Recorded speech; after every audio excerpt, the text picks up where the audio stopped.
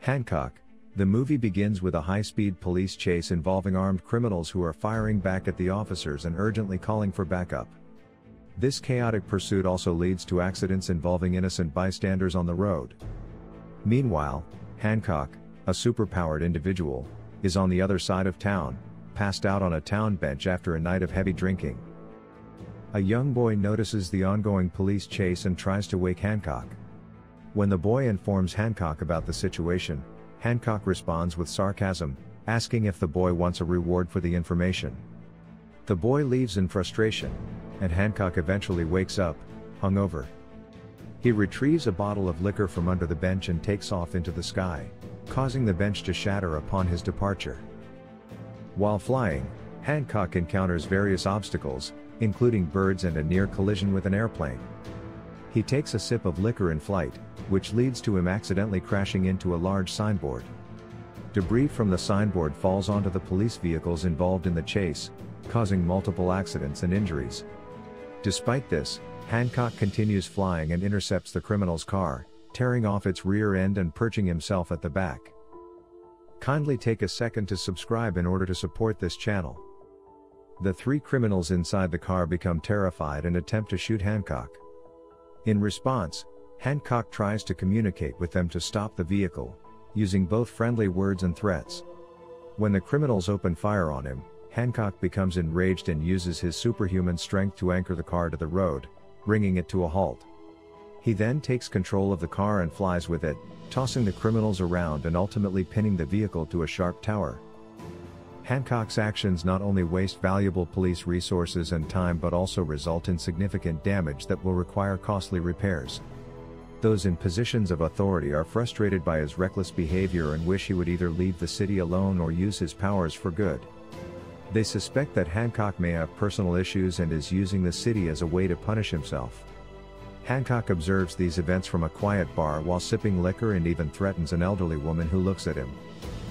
Meanwhile, Ray is giving a presentation where he introduces a heart-shaped logo as a symbol that can potentially change the world. He advises one of his colleagues to offer his life-changing drug for free to help people. After the presentation, Ray calls his wife to inform her of the project's challenges and that he's heading home. In the same message, he asks her to prepare spaghetti and meatballs for dinner. Ray finds himself stuck in traffic, surrounded by honking cars. He spots an approaching train, but some vehicles are trapped on the railway tracks. Desperate to warn the car in front of him, he attempts to honk and even taps it from behind, but it remains immobile.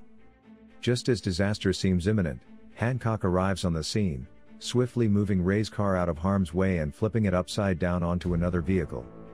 Hancock also intervenes to stop the train, using his body to prevent a catastrophic collision, although this action damages the train and results in multiple carriages piling up. Impressed by Hancock's heroic intervention, Ray approaches Hancock and offers gratitude. Hancock's interaction with Ray's family begins on a positive note, as he agrees to fly Ray home. Hancock drops Ray off near his house, and, with his superhuman strength, he moves Ray's car to the driveway. Ray's wife, Mary, and their son, Aaron, are startled by the car's unexpected relocation.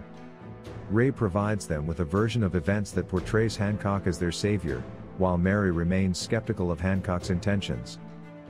As they share dinner, conversation ensues, and Aaron becomes fascinated by Hancock, while Mary remains apprehensive about having him in their home. They discuss a bully at Aaron's school, and Hancock encourages the young boy to stand up to bullies, contrary to his parents' teachings about turning the other cheek. Mary's discomfort with Hancock's presence becomes increasingly evident.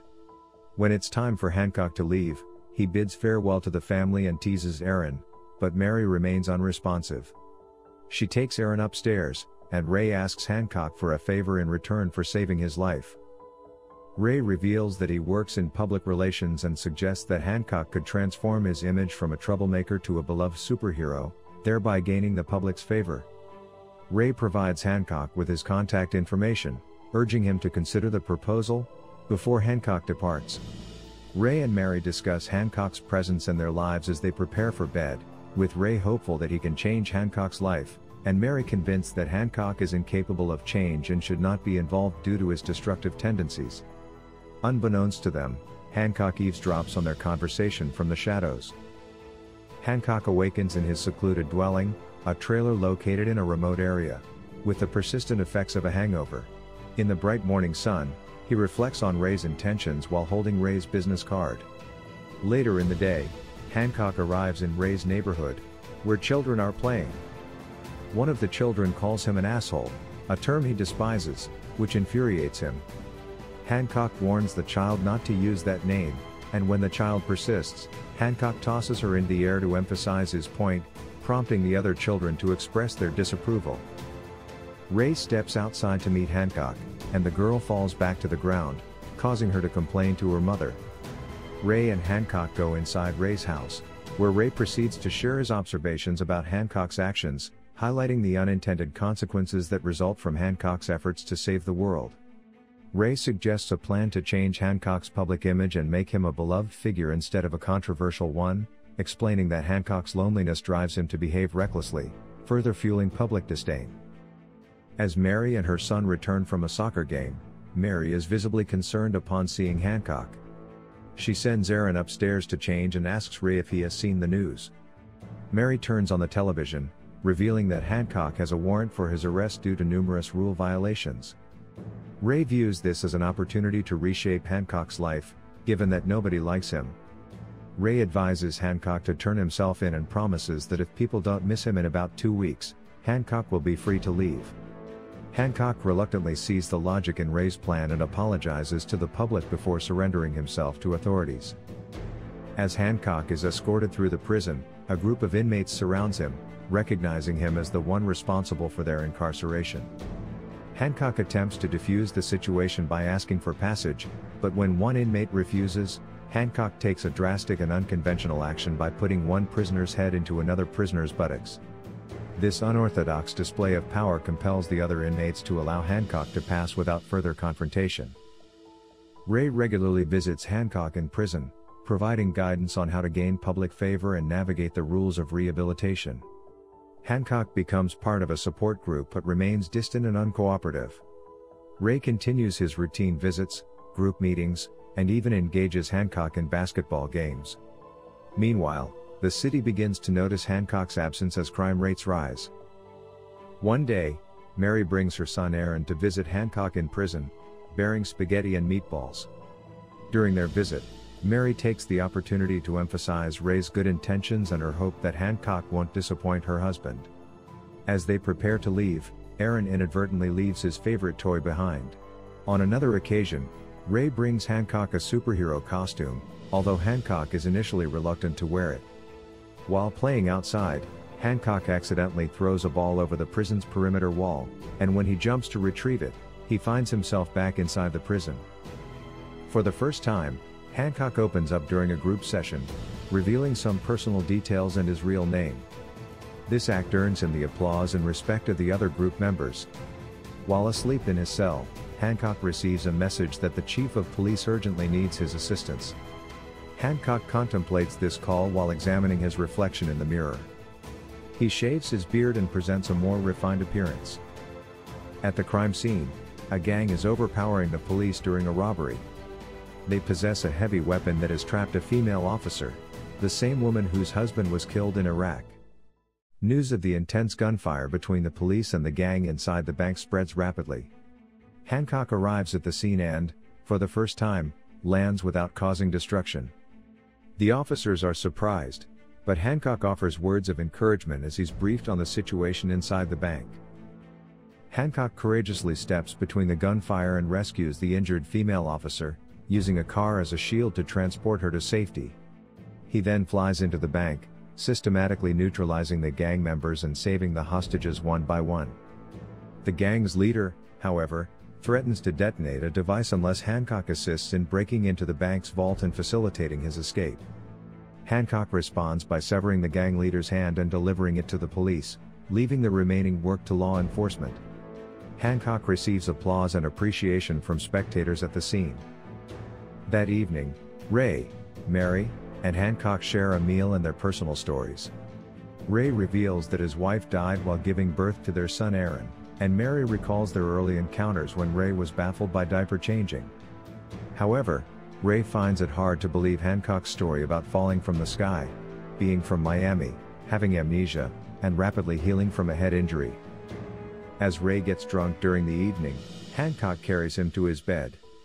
Before leaving, Hancock is drawn to Mary, and they share a kiss. Mary's unexpected strength is revealed when she throws Hancock out through the fridge and the wall. She warns Hancock not to reveal her abilities to Ray, and when Ray awakens to find a missing wall, Mary explains that Hancock sneezed through it. Hancock resumes his isolated life and becomes increasingly curious about the existence of another superpowered individual like himself. Hancock's visit to Ray's office leads to an accidental confrontation between Hancock and Mary, culminating in the revelation of Mary's superhuman abilities to Ray. Back at home, Mary, Ray, and Aaron have a conversation, where Mary explains the unique bond between her and Hancock, implying that they were created for each other and are the last of their kind. Hancock is out buying snacks when he is alerted to the presence of hidden criminals in a store. In the ensuing confrontation, Hancock is shot and wounded for the first time. He is rushed to the hospital, and Mary visits him, revealing that his proximity to her is causing him to lose his powers. Ray and Aaron also visit Hancock in the hospital. Meanwhile, the bank robbers seek revenge on Hancock, leading to a violent confrontation in which Mary is injured and left in critical condition. As Hancock tries to fly away despite his diminishing powers, Mary suddenly regains consciousness and fully heals. With Mary's health restored, Hancock resumes his superhero activities. One day, Hancock calls Ray and tells him to look up at the moon, where his heart-shaped logo is prominently displayed. Hancock continues his heroic activities, flying around the city and helping those in need, finally earning the admiration and gratitude of the public. Click on the above video for more entertainment.